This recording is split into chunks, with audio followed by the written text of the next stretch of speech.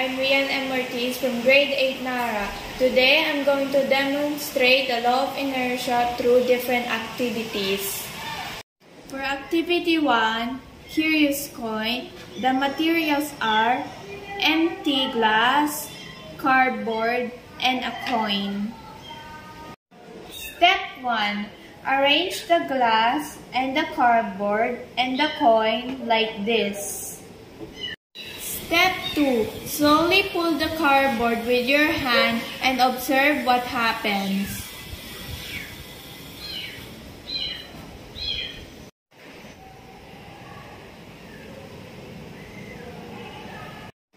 Step 3. Arrange again the setup. This time, flick the cardboard quickly with your fingers and observe what happened.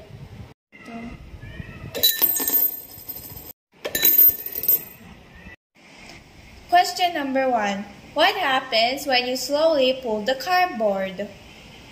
When I slowly pulled the cardboard, the coin was placed on the top of the cardboard, remained at rest but dragged along with the cardboard. That is because the coin was dragged by the force in the surface of the cardboard called friction. Question number 2. What happens when you flick the cardboard? When I flick the cardboard quickly, the coin stays in one place and then drops into the glass. Question number 3. How will you relate this activity to inertia? The coin has inertia, meaning it really wants to stay in one place. If you move the card slowly, it isn't fast enough to overcome that force.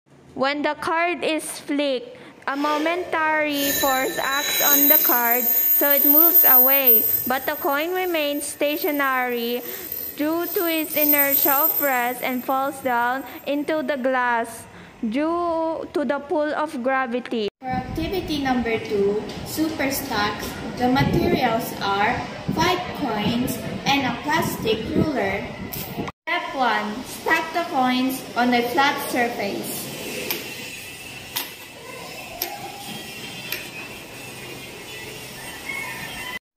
Step 2. Quickly hit the coin at the bottom by the edge of the ruler.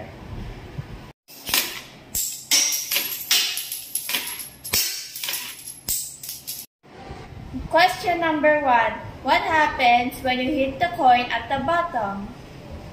When you hit the bottom of the coin will move efficiently. The other coins at the top of the bottom coin might have a little, but they were able to stay in the stack.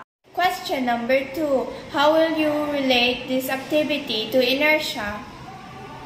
If we hit the bottom coin of the stack strongly by the ruler, then the bottom coin comes into motion, but the rest of the coins remain in the form of stack due to inertia of rest, inability of the other coins to move from state of rest.